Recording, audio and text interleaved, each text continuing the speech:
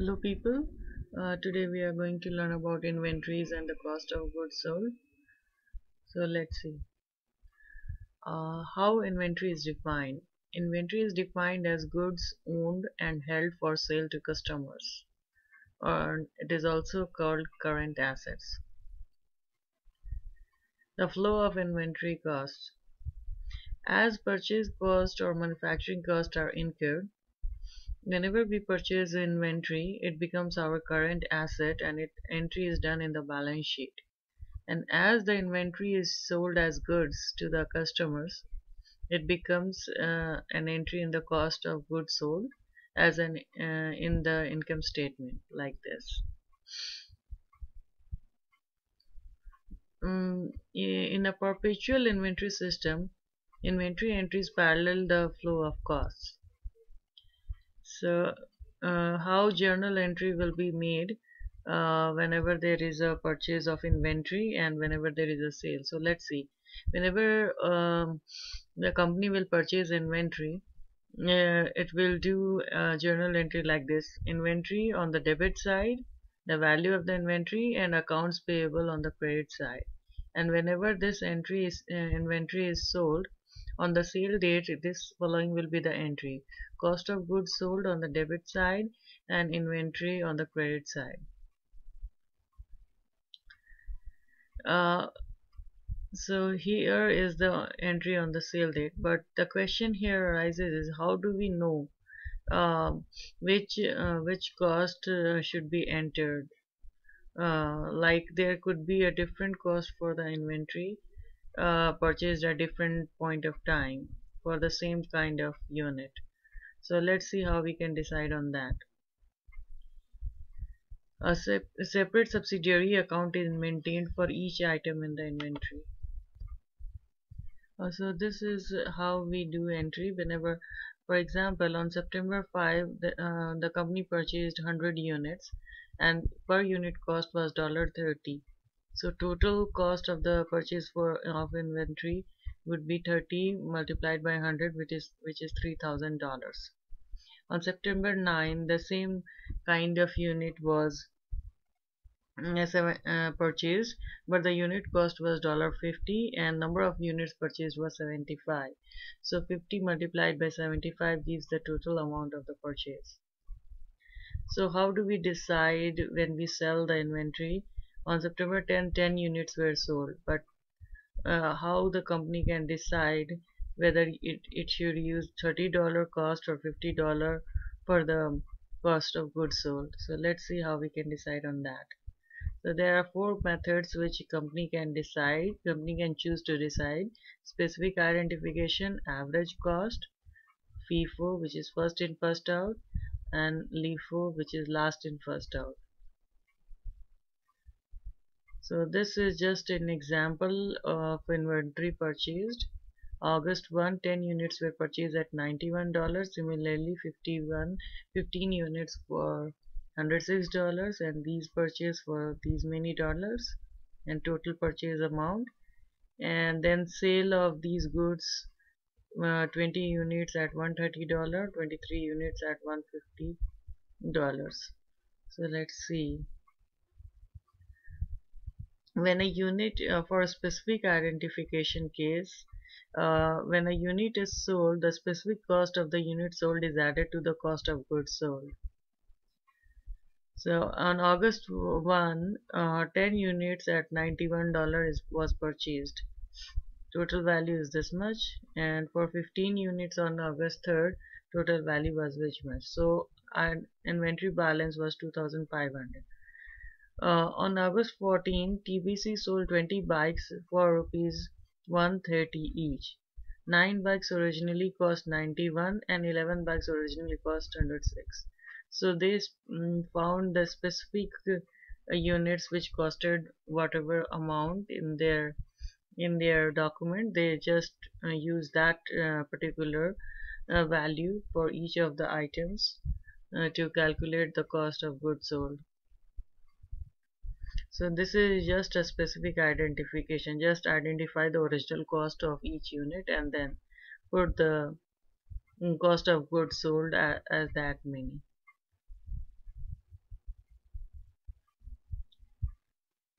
A similar entry is made for each of the cells. So this is like this is simple journal entry for the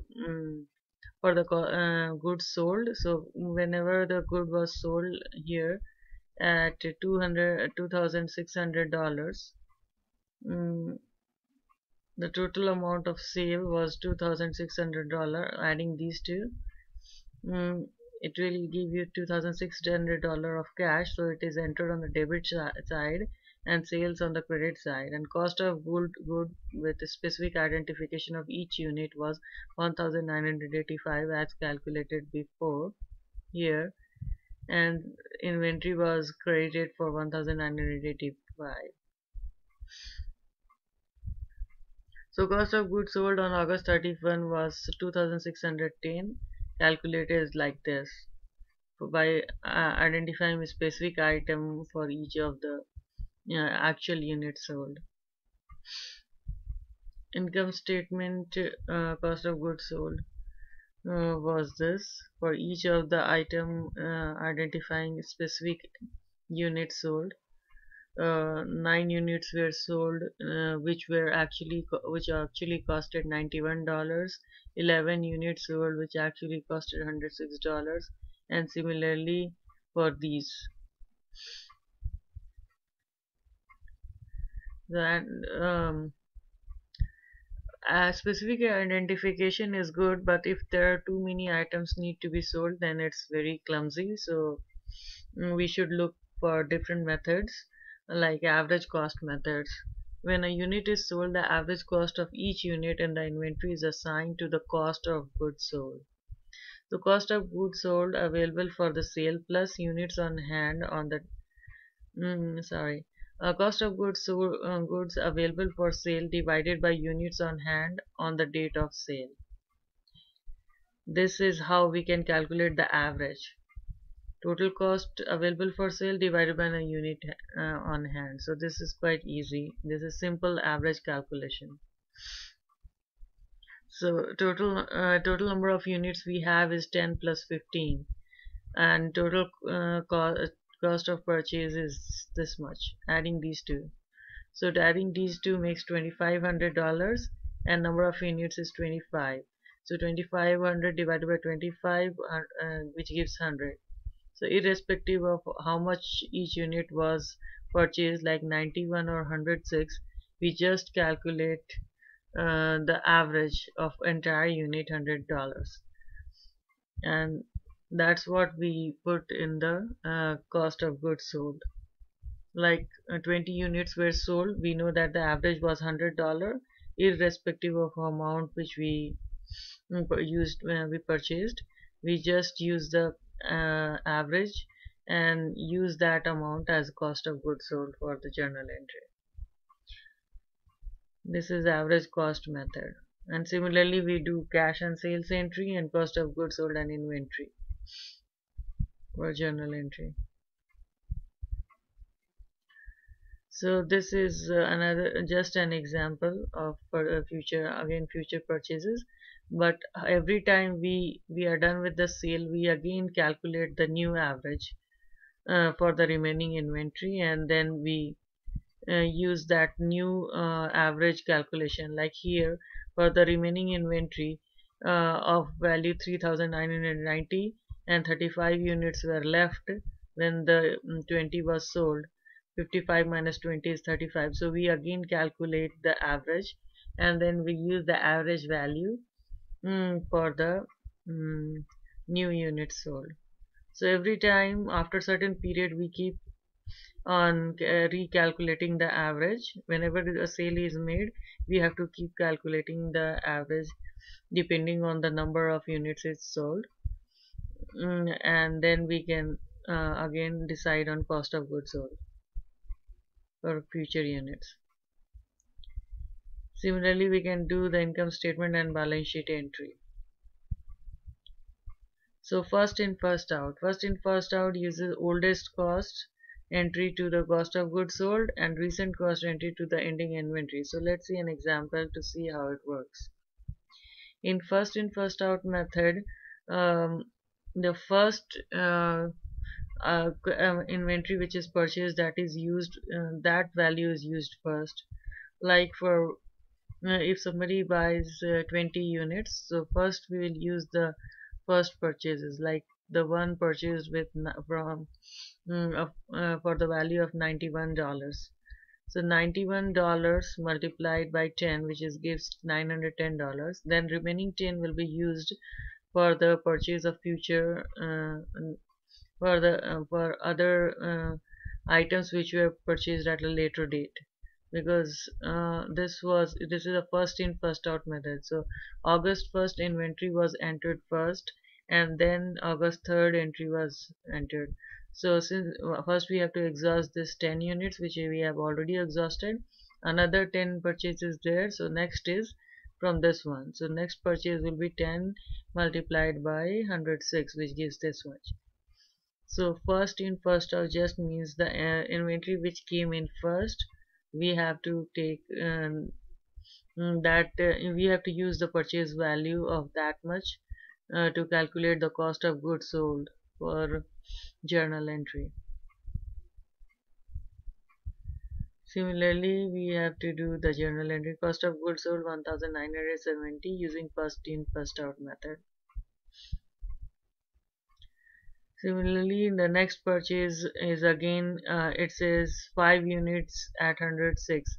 So we have already sold 20 units, so out of that 5 was left. So before using this price, we have to first exhaust this 5. So first 5 will be sold at $106, then next 18 will be sold at next one, not the 28th one on the 17th, because it is first in first out method.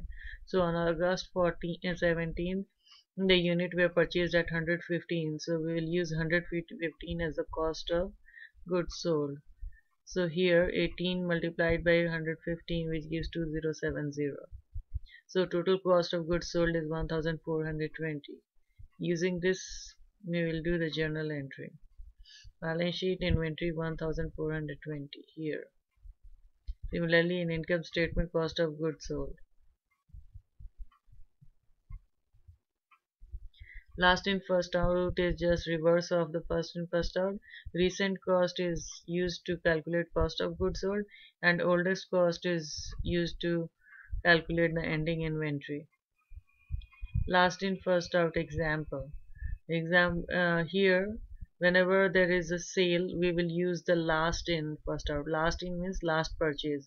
So August 3rd was the last purchase, and it was for $106. So first 15 item which will be sold should be the cost of goods sold should be calculated at $106 per unit.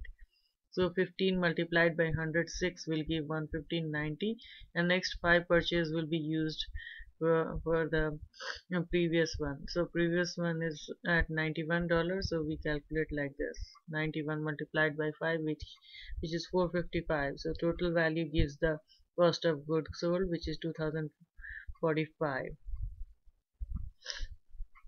Similarly, we will do the journal entry. Now for next purchase, again we have to use the most recent one. So for next 10 purchase, we have to use the most recent, use the cost for most recent purchase, which is 119 here. And then the next most recent is this, like August 17th. So 13 multiplied by 115, which gives this much. So total cost of goods sold is 2685. Similarly, we can do the journal entry, find out the value of income, cost of goods sold for the income statement, and inventory for the balance sheet. So this is just the summary. Uh, Company should decide one of the methods which best suits their needs. For specific identification, actual cost of the units sold is used for calculating cost of goods sold. For inventory, actual cost of units remaining. For an average cost method, we use number of units sold times average unit cost. And for inventory, number of units on hand times the average unit cost. In case of first in first out, cost of earliest purchases on the hand prior to the sale is used to calculate cost of goods sold. For inventory calculation, cost of most recent purchased units.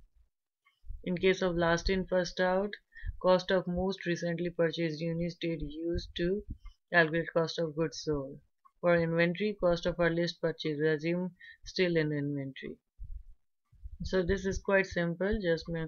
You can go through the sheet to know more and understand better. Thank you. Um, Subscribe to my channel if you want to learn more on accounting and other things. Thanks for watching.